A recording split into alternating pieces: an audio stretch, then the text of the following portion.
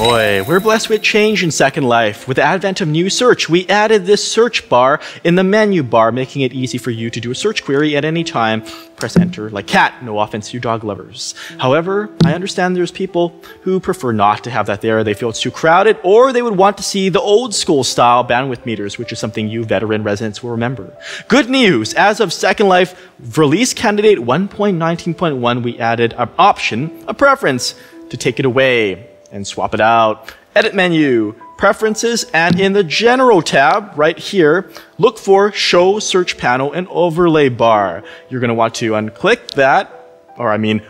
that, and there it goes. It's gone. Okay to confirm that, and now we have the old bandwidth meters. The left one is packet loss, and the right one is how much you're actively downloading in kilobits per second right now. See, as I'm streaming parts of the world, to me, it's going green. Like I have a little bit of packet loss. This, by the way, is the same as help menu and lag meter. So if I were to close that, you can also click on this.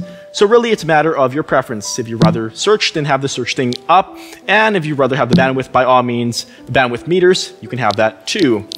Your choice, your way, your world, your imagination, all that good stuff in Second Life.